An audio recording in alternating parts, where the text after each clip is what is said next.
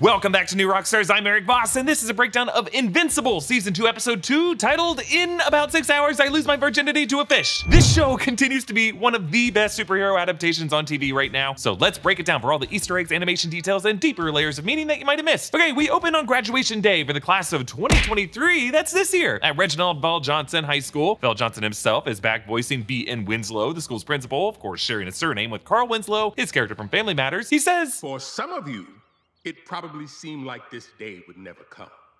For others, it came far too quickly.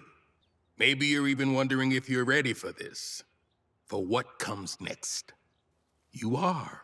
Yes, Bell Johnson says this when he looks out at the class. He sees a bright new world with a special place for each and every one of them, but Mark is not sitting among the subjects of that sentence. Again, making us worried about the fate of this character. Like he might not be part of this bright future. He might be part of a darkest timeline. This episode's early minutes reference two Spider-Man films, the graduation day sequence of 2014's The Amazing Spider-Man 2, where Andrew Garfield Peter Parker nearly misses his graduation, and Gwen Stacy's valedictorian speech, and of course 2017 Spider-Man Homecoming, where Tom Holland Peter Parker foils a plot at the Washington Monument. Doc Seismic returns from season 1 when he appeared at Mount Rushmore. He confirms that he is a doctor, not a professor, because he never taught. He rants that this obscene phallus is made from granite stolen from Earth. Isn't that most buildings?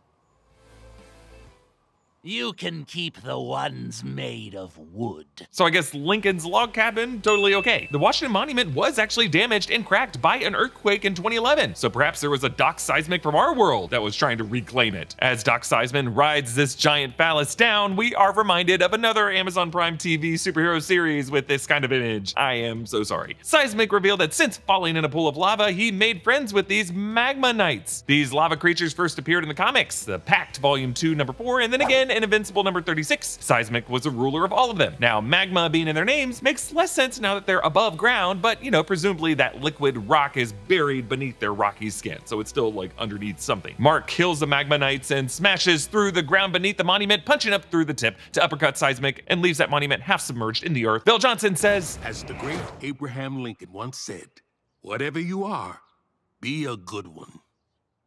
Did he though? Yes, this is a quote often misattributed to Lincoln. There is no record of him ever saying that, but also remember that the immortal actually is Abraham Lincoln, according to the flashback of his life from season 1 and confirmed by Amazon Prime Video. So someone ask him if he said this. Mark throws his graduation cap too high, just like he did with the garbage bag in season 1 when he realized he first got his powers. Bell Johnson continues, even though the ceremony is over and everyone threw their caps already. Be bold. Be original. Be... Yes, we are back to cutting to the title card in the middle of the sentence. Whereas in season 1, the word grew increasingly covered in blood episode by episode, and last episode it looked totally covered by the final minutes. It then switched to all red on black with cracks forming through it, revealing blue. So it looks like each episode this season it's gonna get increasingly broken. They kick back at Eve's treehouse, which has more decorations and personal touches than last season, like Christmas lights and lots of flowers and plants. Eve manipulates pine cones into beer, but Mark does not partake. As someone who's been watching his mom slowly drink herself to death, I'm not surprised he's staying away from anything alcoholic. Will says, Mark won't even take me flying anymore. Boo hiss. Yeah, in the comics, Will was always bugging Mark to take him flying and to even let him try on his Invincible costume. At the USSA, United States Space Agency, we return to the Martian and Sequid subplot from season 1. It is the USSA here instead of NASA, but the logo is similar. The mission crew debates sending Invincible to Mars to try to clear out all those Sequids. Ben Schwartz voices astronaut Russ Livingston, who is replaced by a shape-shifting Martian. His superior says, "One can blame you for being a little,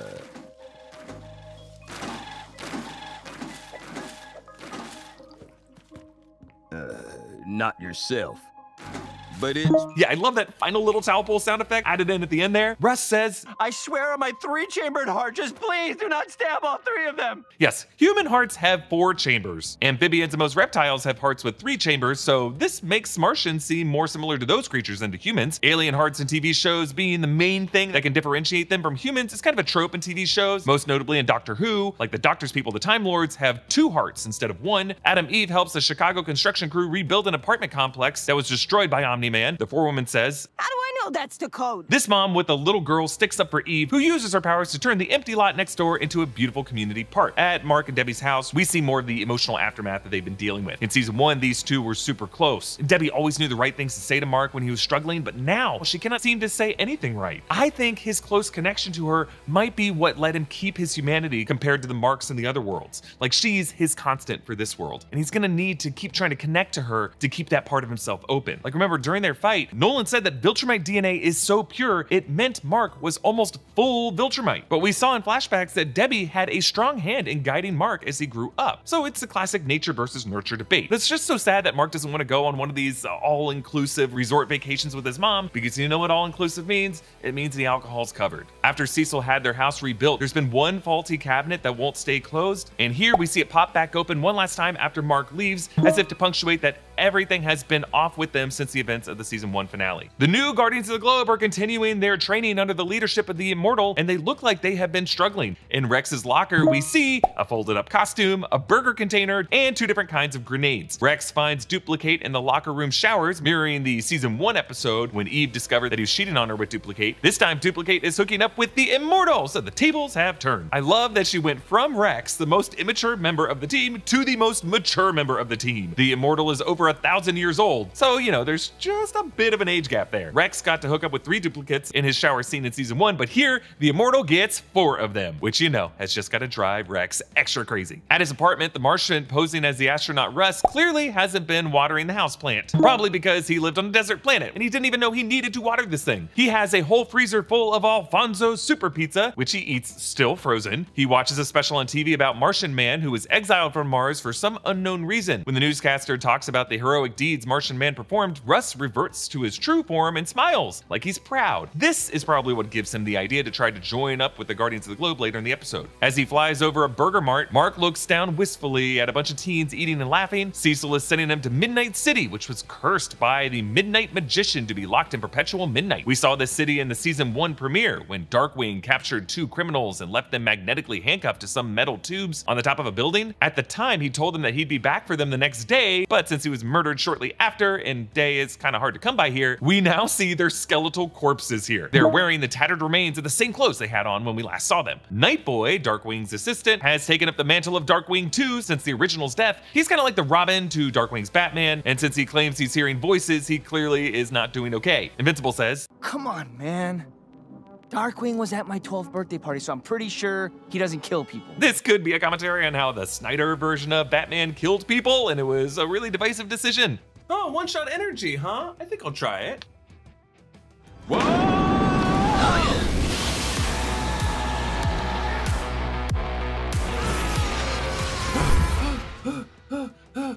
So what does one-shot's focus shoe do?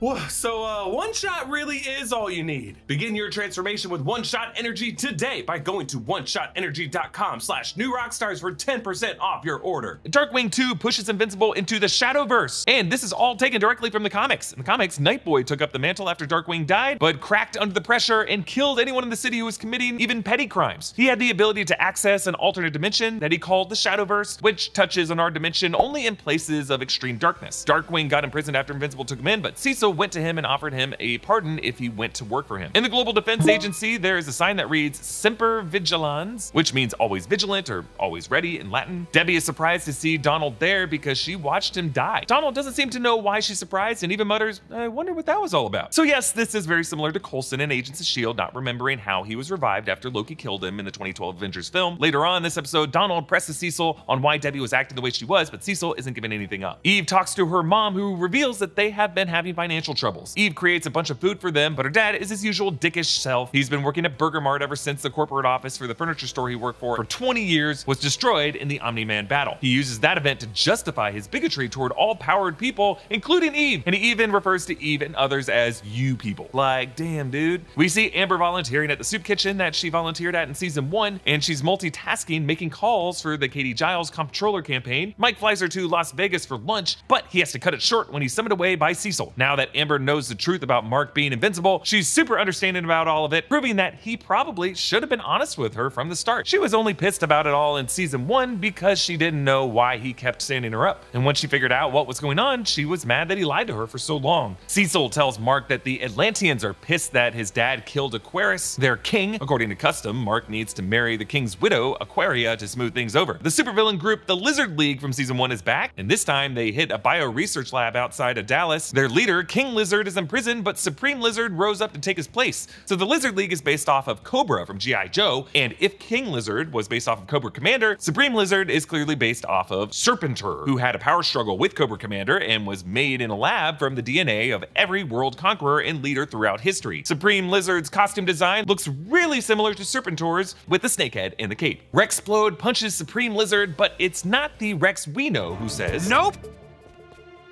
Not this bullshit again. I'm not doing another me.